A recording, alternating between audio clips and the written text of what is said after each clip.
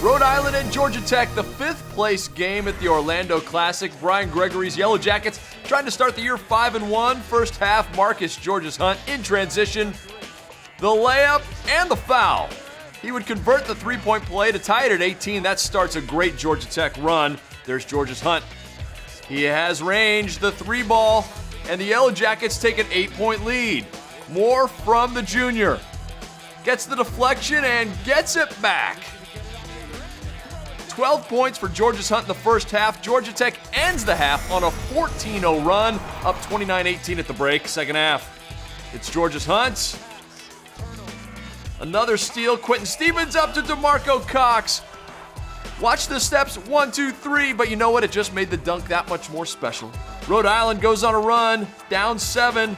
There's Jared Terrell in the passing lane. Steal, score, and the foul. Free throw good. It's a 4-point game. Stevens from the wing hits, and he's fouled. A 4-point play. Georgia Tech gets the lead back up to 8.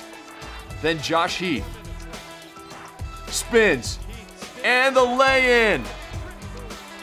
But missed free throws would hurt Georgia Tech down the stretch. Rhode Island down 3 with a shot to tie it.